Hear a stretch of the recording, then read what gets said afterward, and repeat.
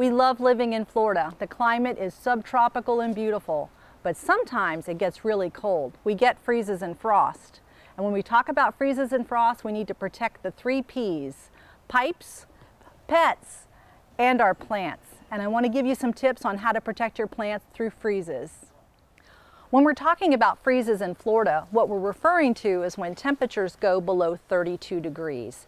And when that happens, you do want to bring your tropicals in and protect them.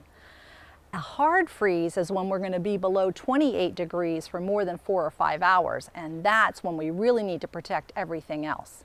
So if you can bring it inside for a freeze, go ahead and do it. One of the tips that I like to share with people is for your tender tropicals, it's a great idea to go ahead and keep them all together. I like to put them in a laundry basket or another container, so when I hear that there's a freeze warning, I can just pick them up and head on inside and keep them protected.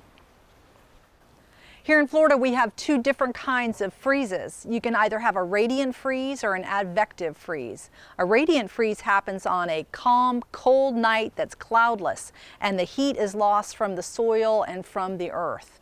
Now, an advective freeze happens when we have a mass of windy, cold air come through. So those are our 2 different types of freezes. It really doesn't matter because you need to cover your plants for both of them. I really recommend using a good cloth, frost cloth that you can purchase from any retail garden center. We don't insulate or go ahead and cover with plastic because it's a poor insulator of heat. You want to make sure that your frost cloths reach all the way down to the ground, and you anchor them with rocks or bricks so it doesn't blow away, and that's very important for an advective freeze.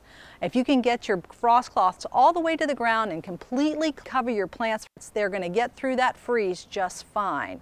Now in the morning, when the temperatures go up, when we go over 32 degrees, it's time to take those frost cloths off. If you leave them on for too long and the hot sun starts baking on them, you can actually burn your plants. So you want to cover correctly, and you also want to remove those cloths correctly as well. You may have freeze or frost damaged plants in your landscape, but please resist the urge to prune them back until we warm up in the spring. Little known fact, some of those dead stems and leaves actually help to insulate the root ball throughout the rest of the winter. So we want to hold off on pruning until it warms up and we're ready to get growing again for spring. For more information about recovering from freeze and frost damage, be sure to visit your local county extension office or visit us online at Gardening Solutions.